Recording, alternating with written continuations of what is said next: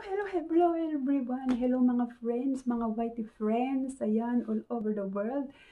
At saka, bago po ang lahat, shoutouts kay Ate Sol po doon sa US. Hello po ate, at kay Noren, at kay Ate Chinoriam, kay Ingol, kay Labin, ayan, at sa mga lahat ng aking viewers. Ayan, yung mga naniniwala sa aking kakayahan at yung patuloy na kahit simple lang ang aking mga video, pinapanood pa rin nila. So, ayan, thank you very much po.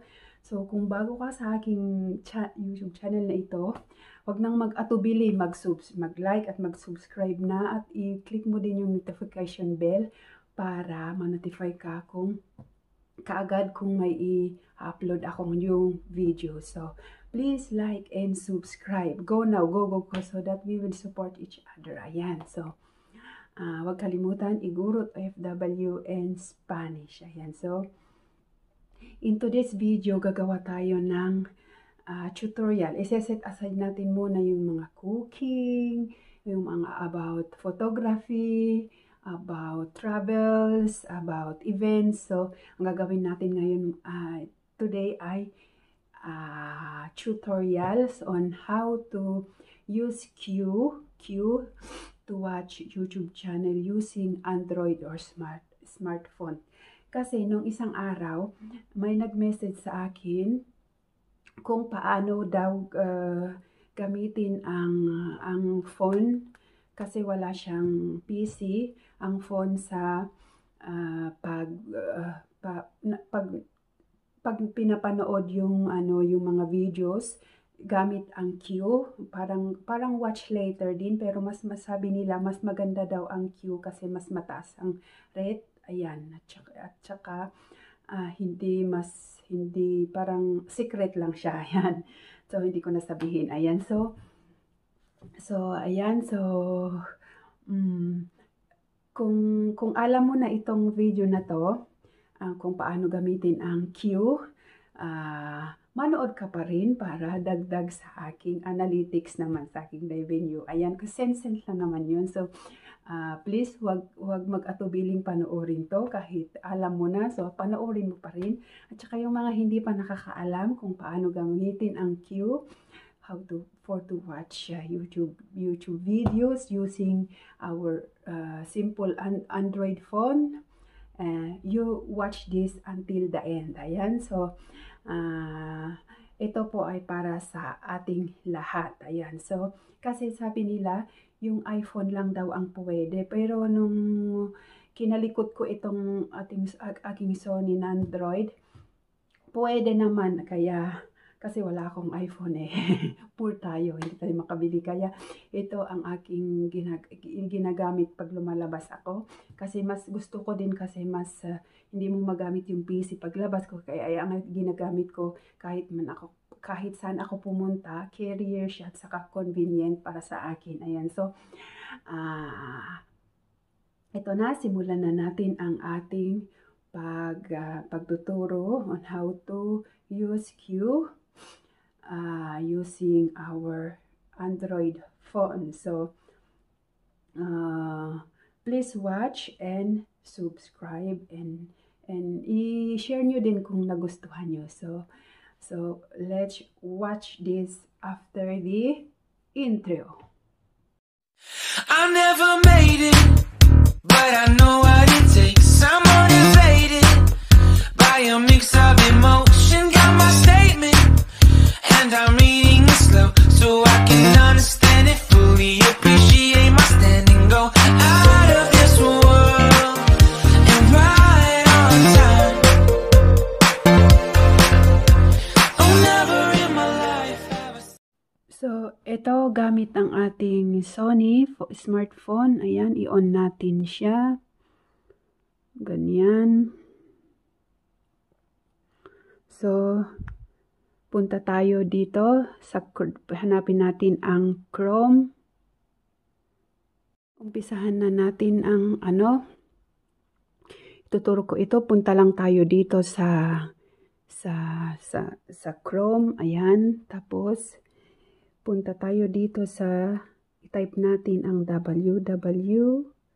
Ayan.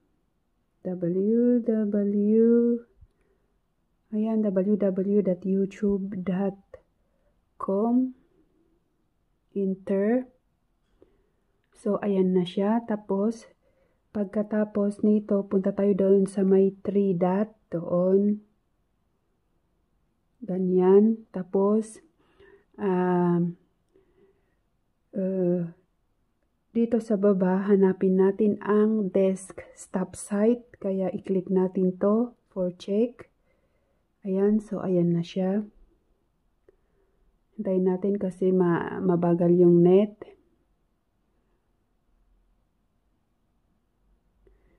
Ayan. So, kung gusto nyong pangalan nito, gusto nyong yung isang tao, hanapin nyo, i-click nyo lang dito. Diyan. Tapos, kunwari sa akin, yung akin, igurot, OFW in Spanish. Ayan siya sa, ayan, lumabas na yung aking video, ang aking, so ganyan. So, ayan na, lumabas na lahat ng aking videos. Zoom out natin para makita lahat. Ayan. So, kung gusto nyong sunod-sunod ang pag-view sa aking video, ayan, i-click nyo lang yung 3 dot doon. Ayan, yung 3 dot. Ito. Ay, sus. Mali. Yung zoom out natin para makita.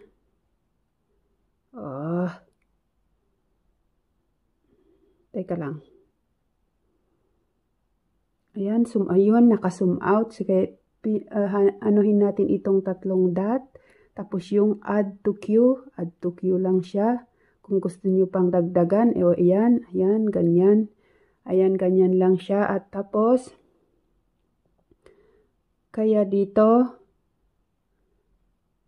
doon, makikita nyo doon na, zoom natin. Makikita nyo doon yung queue na dalawa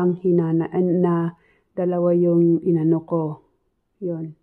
Yun siya. Tapos po, kung pwede nyong i-clear, clear lang siya. Ganon lang siya. Tapos ganyan. Pero kung gusto nyong iba't ibang video naman ang panoorin nyo, punta tayo doon. Hintayin na lang natin. Mabagal ang net. Mabagal ang net.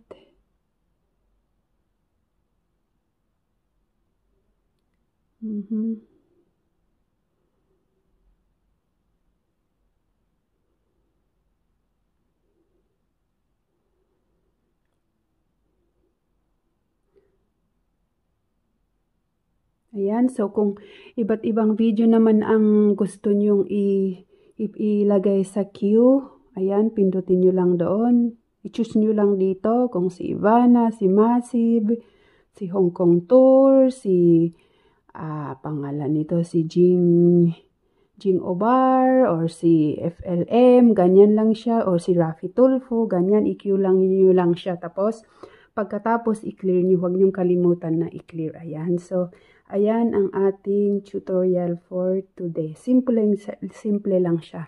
At saka, mas maganda ang phone kasi carrier rather than to use yung PC. Mas gusto ko yung phone na ginagamit kasi kahit nasa labas ako, ginagawa ko ang gusto kong gawin kung may papanoorin ako. Ayan, so ito na ang ating tutorial for today. So, thank you for watching. God bless. Bye-bye. So, ayan ang ating ma-share ngayon. So, i-recap natin on how to use Q to view YouTube videos using our smartphone or our Android phone. So, punta tayo lang doon sa Chrome. I-type natin yung www.youtube.com. Tapos, pindutin natin yung 3 dot sa taas. Tapos, piliin natin yung